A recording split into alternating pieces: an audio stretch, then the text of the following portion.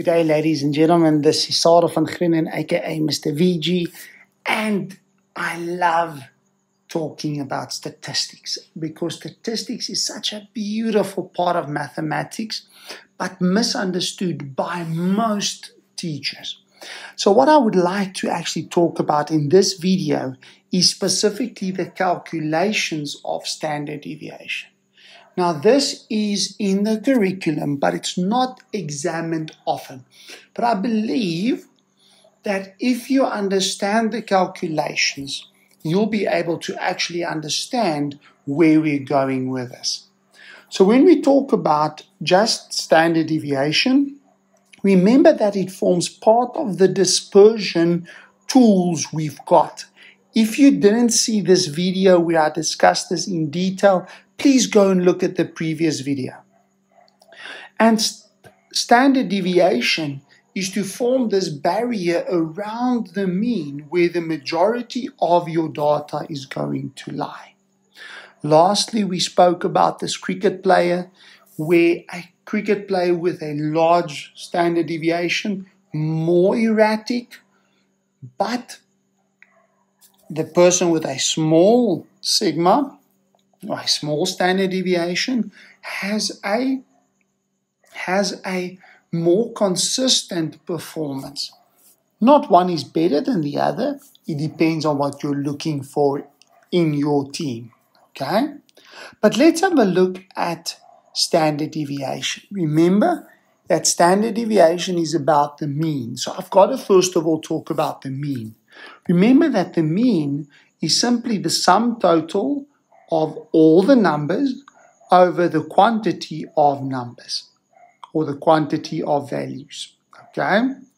So how many values there are. Now, standard deviation has got that formula, okay? Kind of a big formula, and we have to understand certain parts of it.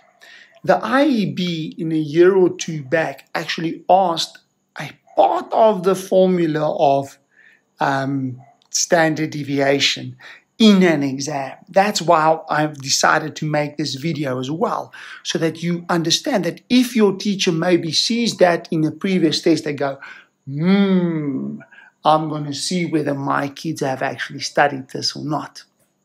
So let's start by looking at this. First of all, it could also include frequencies, but I'm not going to look at frequencies specifically because it's the same process, just a lot more PT. Okay? So let's say I've got that table, which I'm going to use with the numbers 2, 3, 4, 4, and 7. So my end goal is trying to calculate the standard deviation. First of all, if you look at the top of the formula, okay, looking at the top of the formula, I've got x minus the mean. That's what I've got there. So I've got to first calculate the mean. So calculating the mean by adding the values, dividing it by 5, because there's only 5 numbers in there, okay? I've got a mean of 4. I did this on purpose to make life a little bit easier for my calculations. First of all, I'm going to take the value and subtract the mean. X, which is my value, minus the mean. Then I'm going to square that, and that gives me the value in my third column. I'm going to repeat this process, taking the 3, subtract the 4, and then square that value. That gives me the second row's x minus x bar, which is the mean, and squaring it. And then all I'm going to do is repeat this process. 4 minus 4 is 0. 0 squared is 0. Taking 7 minus 4, which is 3. That's why I get that from 7 minus 4. Squaring it, I've got a value of 9.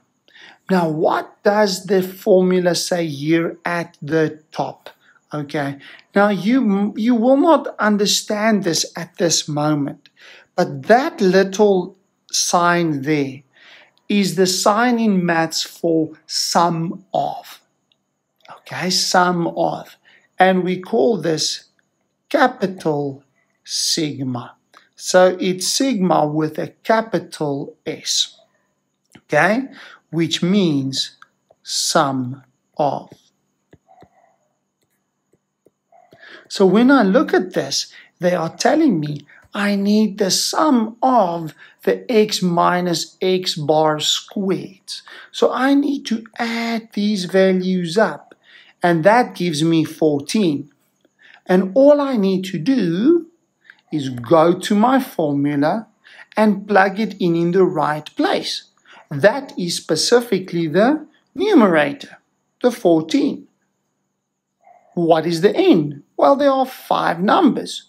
So it's actually then the sigma is the root of 2,8, which is 1,67 approximately. Okay, this is not on the dot, so I must actually make, okay, a squiggly equals,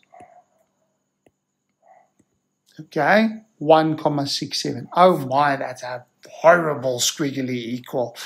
Oh, okay, but let's have a look now at some magic that I'm going to do. If I've got x bar and I've got sigma, which is 1,67, your standard deviation and your mean, remember what I said earlier. This can be used to make a barrier. So I'm going to start with a mean, which is there by 4, go 1 standard deviation up, which is at 5,67, 4 plus 1,67, and 4 minus 1,67, which gives me 2,33.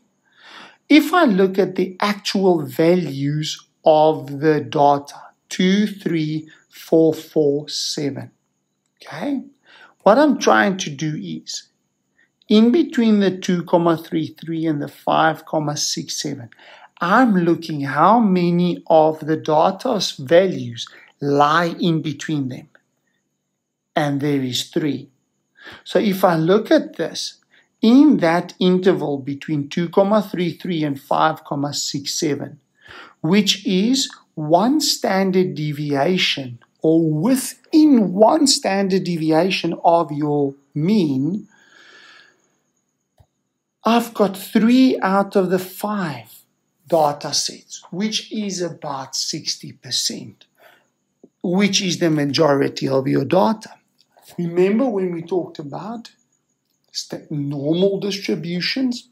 Remember, that's with huge amounts of data. We use the normal distribution. I said about 68%. Now, I'm not going to get 68% out of working with 5 numbers. But 60% again is significant, because that means the majority of the data lie within 1 standard deviation from my mean, which is between 2,33 and 5,67. Absolutely beautiful. Again, can I actually say this is good or bad? No. We've got no clue, because we've got nothing to compare it against. And only when we compare does the beauty come in with statistics. Ladies and gents, I hope you enjoyed this little bit of statistics. I know I thoroughly enjoyed it. Please sign in for the next video. This is Mr. VG signing out. Cheers.